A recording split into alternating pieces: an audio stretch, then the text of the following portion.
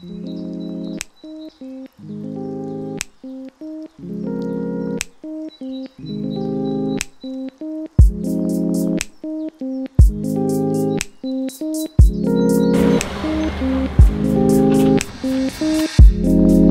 guys, Joe and Nania here at beautiful Logan Martin, and I want to show you guys, what a day of fishing, or really just a half day of fishing looks like, and how I'm going to go out and break down the water. And we're here at Logan Martin at Lincoln Landing. This is actually a ramp that I've never been to before, but it's a massive new ramp up here on the upper middle part of Logan Martin, and I'm ready to get out there and just see what's going on. I literally have not fished this part of the river in 3 months, so this is going to be totally just winging it and trying to figure them out from shallow to offshore stuff and showing it to you guys so you can learn. So that's what it's all about.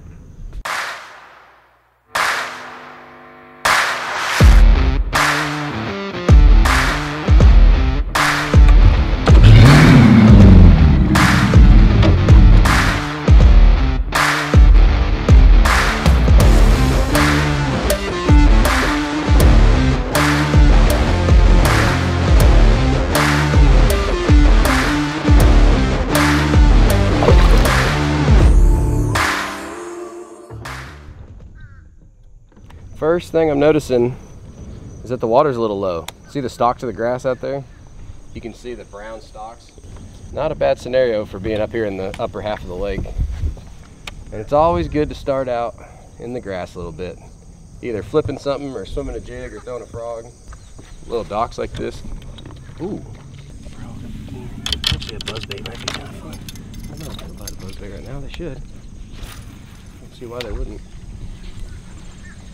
It doesn't take much. Logan Martin grass is not like Lake grass or Neely Henry grass or Weiss or whatever, where you can find some grass that'll have actual good depth in it. Most of the Logan Martin grass is going to have like 1.5 foot max depth in it, but they still get in it, which is kind of crazy. But the water is 80 degrees. I'm going to keep this buzz goat honest today, right there. Got the billy goat on the back of a free swinging buzz bait, just because I would love to get a topwater bite. Oh, grass moved. Oh my gosh. Oh man, that's how you want to start the morning, folks. I'm trying to make this great YouTube video for you so you can learn how to lasso a bass. Look at that. Completely lassoed. I didn't make that up. You can't even make that up. You saw it. Lassoed him hard. All right, sorry, bud. Man, he messed up. I saw that grass shake. I said, dude, that's her. I said, that's a big one. That's what eats the cross-eyes power Phoenix jig. Them dang biggins. Knew I was gonna catch one in the grass this morning. Lassoed him. I did, that was weird. I've never done that before. Grass can be kind of, overwhelming just looking at everything. Everything looks good and everything looks similar, but I'm really picking my targets here. I'm hitting little isolated clumps. Like, see this little point right here? This would be a perfect place to lay one right across the tip of that point and hop it right along that edge. And what happens is these little tips stick out and they break the current just enough, or get that water pushing on them.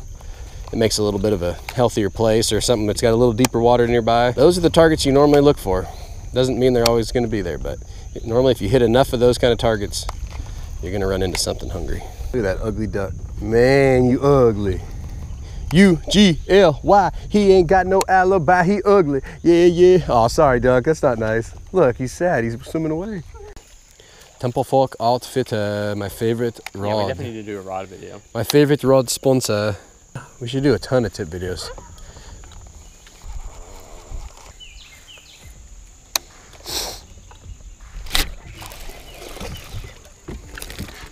There's a little largie on the jig. Actually slightly bigger than the first few. A little better, but not what we're after. But hey, it's a bite. It's weird that I've caught all largemouth this morning. I mean, the grass ones make sense, but lay down, baby largemouth.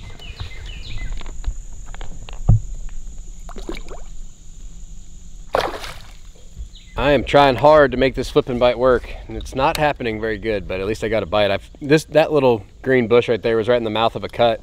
And anytime you're fishing on the riverbank like this, it can look very similar all the way for miles and miles, but when you get a cut mouth, like a little creek mouth that opens up, that's always going to be one of your higher percentage places. So that was where the little largemouth was hanging out.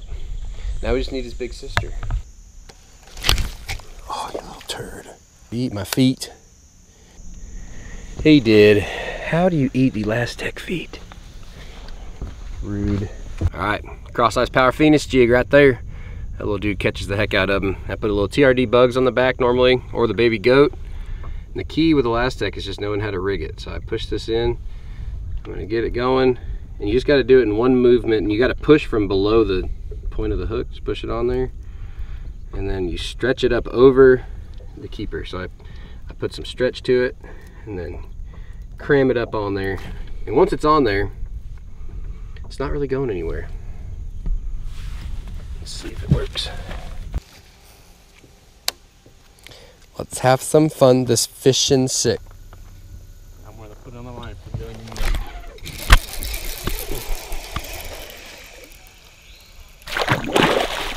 Another one on the jig.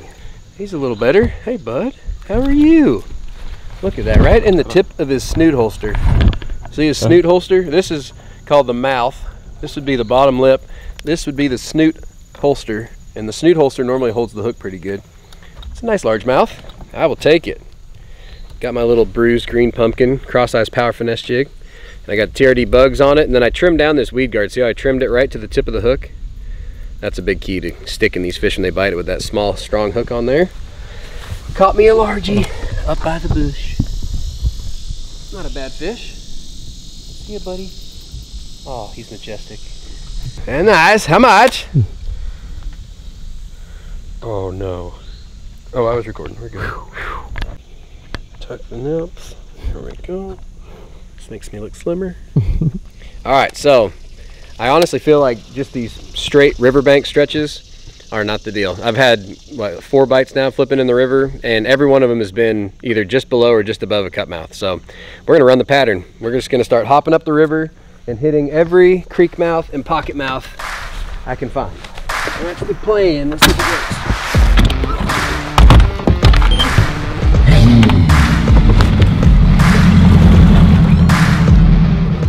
All right, so one of the coolest things about these cut mouths, even if the current's not running on the river, these cut mouths will have some flow that goes in and out. Look at right here by the tree. I mean, you can see that current is ripping out of here. So that makes it so even when the water's slack on the river, these are the places that actually have the most oxygen running in. I mean, you can see that current is rushing over.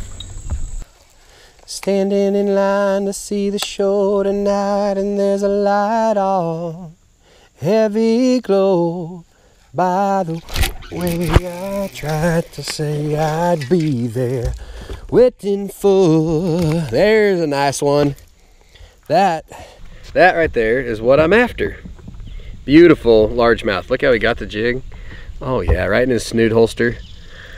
That's what I'm talking about. Right in the cut mouth too. Look at this. Textbook. This is the main river. This be the creek. This be the cut mouth. And that be a nice, healthy largemouth. That's a good one, dude.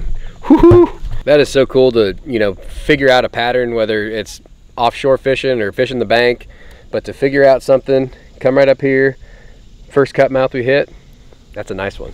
That fish probably isn't quite 3 pounds, but she's a good one. If it had a belly, it'd be a 3-pounder all day long. Look how pretty it is. It's kind of skinny, but nice largemouth. See you, buddy. Boat flipped her hard, real hard. All right, so we're gonna adjust to the offshore deal. I got a deep diving crankbait. I got a Ned rig. That's probably about all I'll need. We're gonna be fishing humps and points and rock piles that are out here in the river. The Ned rig just catches them, but I feel like offshore fishing is just kind of the way to go now. Like I said, we've got that pattern with the cut mouths going, and that's fun, but just because you have one pattern doesn't mean you can't find a new pattern. So that's always one of my goals, is to find multiple ways to catch them in a day. So we're gonna try it. Also guys, if you're enjoying this video, make sure to like the video and subscribe to my channel, because I have a ton of great content coming, and make sure to leave me comments and stuff too, because I want to interact with you guys, and I want to be able to, you know, get your feedback, but I also want to be able to help you. If you got anything you want to learn or any questions, I'm going to answer all the questions. So just comment on it, like it, subscribe it. We'll be rolling.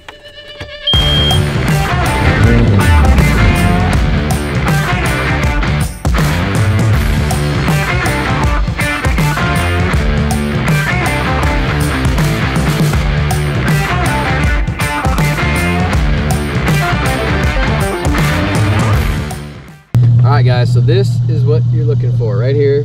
We're out in the middle of the river. We got this big bar that sticks out right here. You can see it going up and down, and I'm gonna stay right on the edge of this bar and throw a Ned rig up onto the rocks and then drag it back. Probably catch a bunch of toads, guaranteed.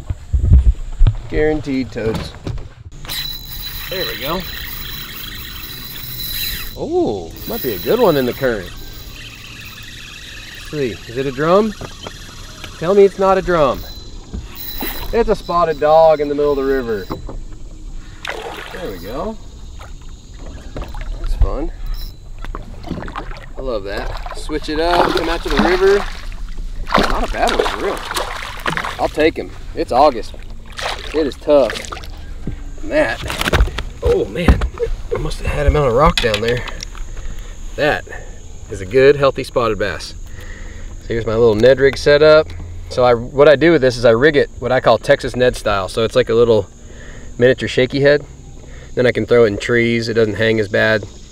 That is a fish catching dude. And that's a pretty spotted bass.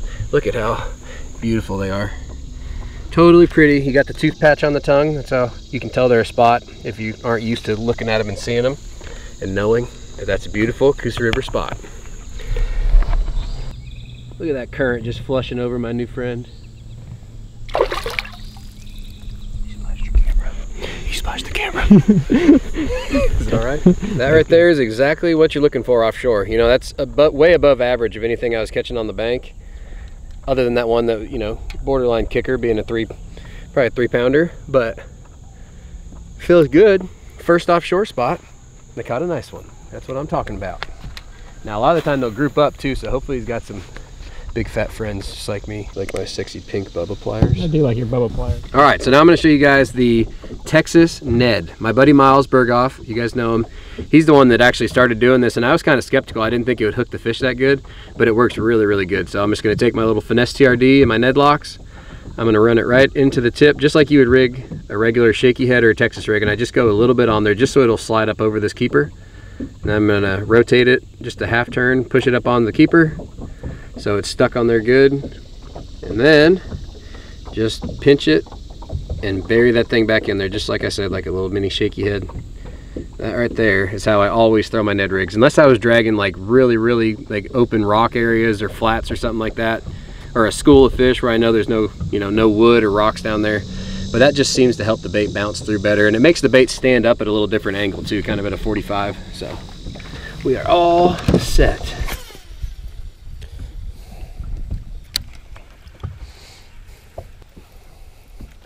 There's one.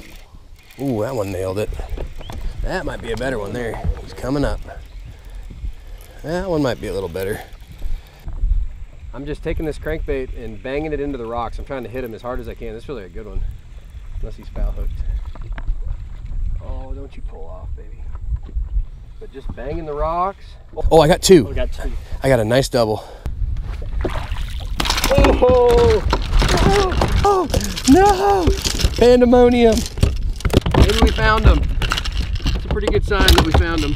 Oh my goodness, I got two. That was cool. Oh gosh, let's be careful here, fish. Look at that. That's a nice double too. That ain't no joke right there. That is why you throw the crankbait. That's so cool. I was planning on catching them on a Ned, but hey, anytime you can double up on chunk spots in August on a plug, it doesn't get much better than that. That is sweet. Look at that poor guy. He's got a coal hole in his bottom lip.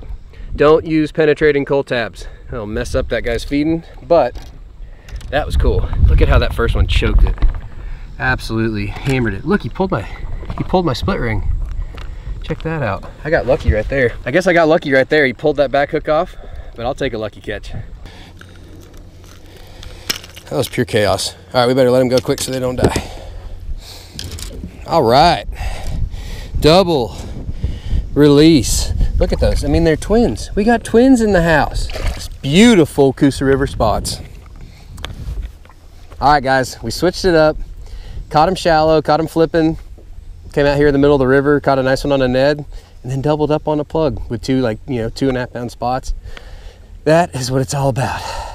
I'm shaking a little. I'm excited. That was so fun. Woo! This is honestly one of those times of day where a lot of people kind of give up on the day. You know, it's hot. It's 12 o'clock. We've been out here for 5 hours and the fishing has not been easy, but there's also a bite window that happens in the afternoon sometimes, and it seems like that bite window is now. I got one on the net. The bite window. Oh, he came off. That's crazy, dude. Another one ate it. I kid you not, another one just hammered it. Look at that, dude. They are loaded right here. We are on them now.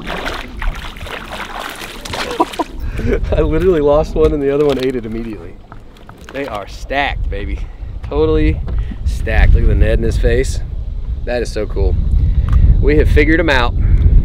That's fun. Spina. We're catching them, boy. You know there's more down there. We just gotta let them get settled back in. There we go. On the Demiki, or the Ned Mickey as I like to call it. That's a nice one. Sweet. That is so cool. Found a group of them and now we're just switching baits and continuing to catch good ones. Look at that. Nice, healthy spot. I guess he's healthy. I don't know. Would you call that healthy? Maybe not. But I'll take him. I love him. Look at that. Little Streaks 375 on the finesse eyes in his face. That right there. I've literally caught fish in every single month of the year on every lake I've ever been to. If they eat shad or small bait fish, they will eat that. Sweet. Another one bites the dust. All right, that is how you persevere and catch them. That was a blast. You know, sometimes the most rewarding days are honestly the ones that were tough, like the ones that were not easy. I had to grind through it, had to figure them out. I haven't been up here in months and caught fish on 4 different baits, doing multiple different patterns from 2 feet out to 15 feet. So, you know, started out with a little cross-size power finesse jig. I got it on a 7.3 heavy TFO Tactical Elite, and then I got the Bass Pro 8.3-1 Johnny Morris Platinum with 20-pound Vicious Pro Elite on there. That's my jig setup. And then, as you guys saw, we caught him on a Ned rig. Got my no fade braid on a 7.1 medium light TFO Tactical Elite to a 10-pound Pro Elite fluoro leader, a little Texas Ned. And then the plug, that was probably the best switch of the day. You know, there's always a moment in a day of fishing where you make a decision and it works, and that was right there. You know what you guys saw, catching that double and catching multiple fish on that Cloud 9 C10. That 6 cents crankbait was the switch of the day, 100%. If I didn't make that choice, you know, it could have been kind of a lost day. We had fun, caught fish, put them in the boat, baby. That's what I'm talking about. So guys, if you want more awesome stuff, I've got a ton of videos planned and I'm really excited to be sharing it on YouTube with you guys. So make sure to like the video, subscribe to my page, and we'll be back out here on the water soon to get you more great content.